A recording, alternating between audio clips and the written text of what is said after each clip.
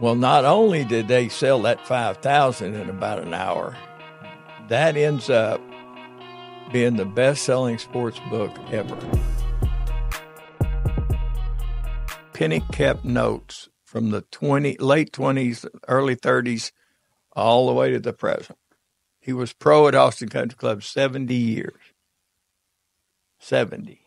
Had all kinds of experiences. All kinds of famous people, infamous people, poor people, little guys, you name it, women galore. Mickey Wright's still the best player I've ever seen. And so we knew he had these notes, and so I wanted to find a writer that would edit them. Because it was a big chief tablet. That's what it was. There were several of them. But it was private, and so we didn't think he'd publish it, but we thought somebody ought to, after his death, maybe he'd leave it to Ben. He and Ben had this kindred love for each other that was extraordinary, and had very little to do with golf. And so we weren't worried about commercial. Just keep it for posterity. We'd all like to know what's in it, whether it's a lesson with Howard Hughes or whether it was the poorest guy in town, some farmer or whatever. It didn't matter. Well, Bud Shrake was a real good writer, a sports writer, and wrote Tom Horner, wrote just a good writer, but he had some kind of block. He couldn't write, probably overserved. But nevertheless, he was a member at Austin. He was visiting with Harvey one day, who was an invalid by then.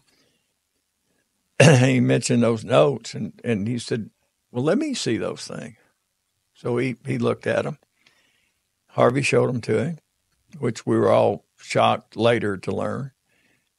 He calls Simon & Schuster and said, I want to write a book. I mean, it's more me editing than it is writing, but it's already written. Harvey Penick, whatever. And they said, we've never heard of him. I said, okay. Said, I tell you what, we owe you a book, so we'll print 5,000 of those things, and we'll give you $95,000.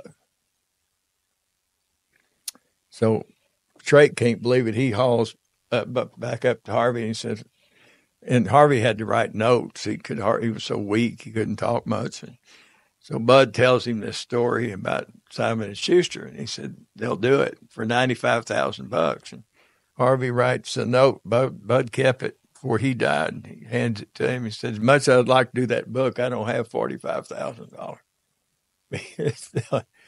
I can't pay my half. And he said, no, Harvey, they pay you. Yeah. You get the money. In that case, we'll do it. Yeah. And so they printed them.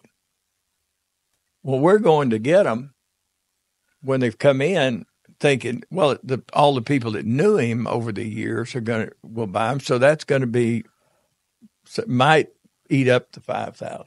Might.